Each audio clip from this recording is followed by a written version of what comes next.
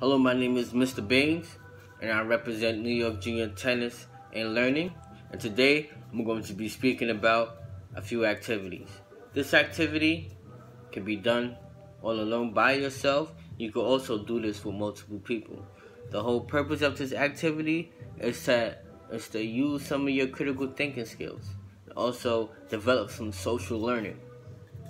In this activity, it will only require you to do one thing. That is write. I would like everyone who participates in this activity to write a letter. That's right. Just a pen and a paper. You can do this with your peers. Sit down and write a letter to your future self.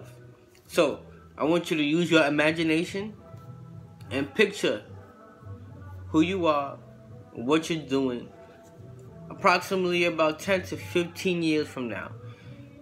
You're going to imagine that you are an adult version of yourself. And I want you to write a letter to your younger self. And I also want you to write a letter to your older self. So there's going to be two letters. The first part is to write a letter to your younger self.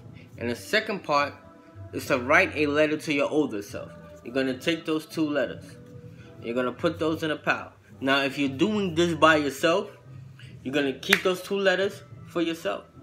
Now, if you're doing this with a group of people, you can pile the letters up, and you can read them out loud to each other. This is a really fun activity. Now, if you're doing this by yourself, if you would like a more advanced version, you could take those two letters after you write them, you could save them. And at least once a week, you could do the same thing.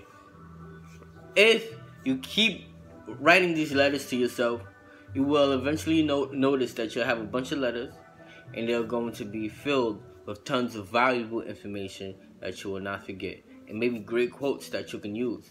And also, you can also use those letters as things to help you memorize and help remember what's going on at that time in your life.